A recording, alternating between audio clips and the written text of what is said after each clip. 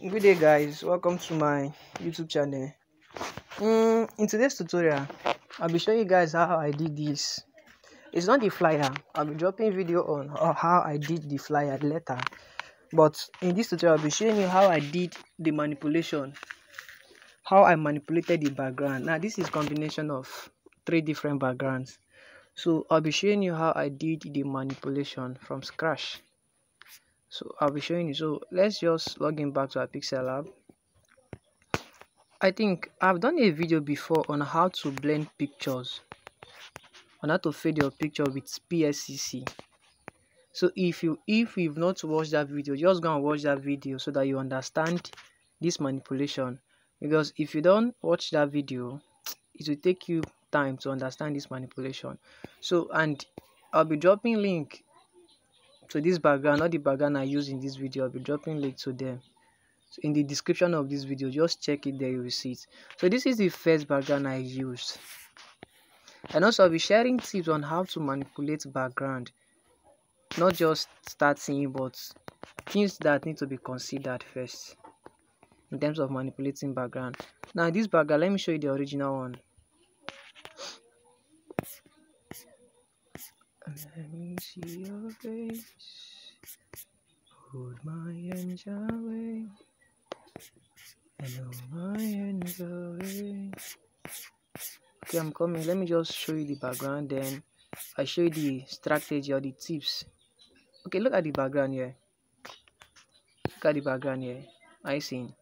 Now let me bring in the flyer. Just stay with me.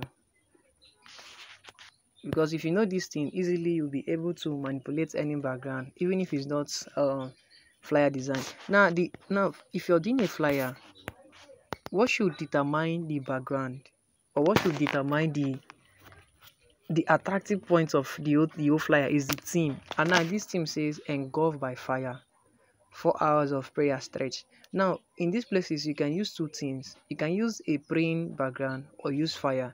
But since the theme is fire, I decided to work with fire. Now you get me. So if you're at that moment now, your background should be able to interpret your theme. Yes, it should be able to interpret your theme, what you're working with. So this is the fire background. This background also is another background.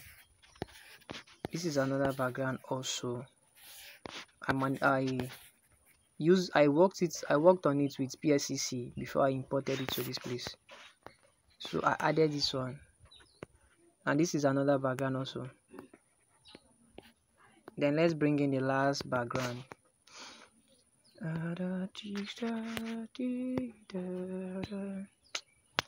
This is the last background.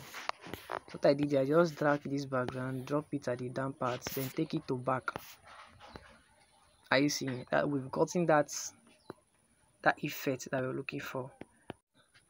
Okay, now we've gotten that effect that we are looking for. Now this fire background, all you need to do now is to play around it. Is either you can drop it, shift it, and bring it up a little bit, or you take it down. But I prefer this background to be dropped at the center or somewhere here.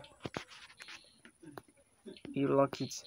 Then now I downloaded particles of fire just to interpret the background more.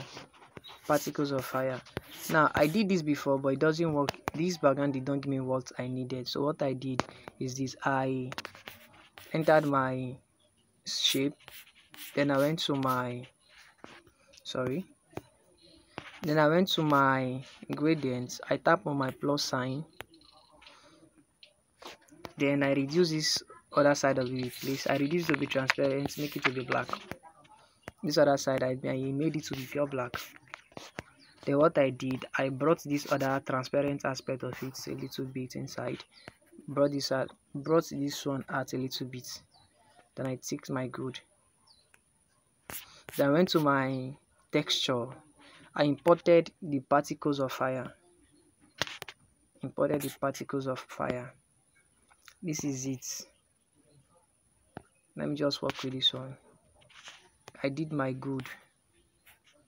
Then from here I dragged it a little bit.